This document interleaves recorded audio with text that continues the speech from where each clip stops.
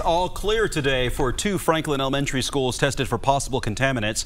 Webb and Needham School underwent air testing after parents raised concerns about a nearby manufacturing facility that has been closed for years.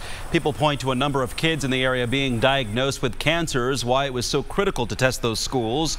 Parents went to Washington today to meet with Senator Joe Donnelly to talk about their concerns. We're glad that these results came back as far as the outdoor air looks good around the schools right now, and that's good. We hope that they continue to test because this is not a one and done kind of deal.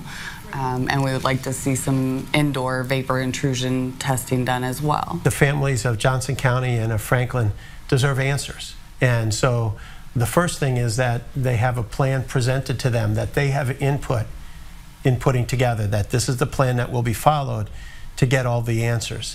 While the results from 6 air samples did not show any reason to close the schools, the Franklin Community School District requested another round of tests, which will involve conducting sub-slab sampling in both schools. That testing began today.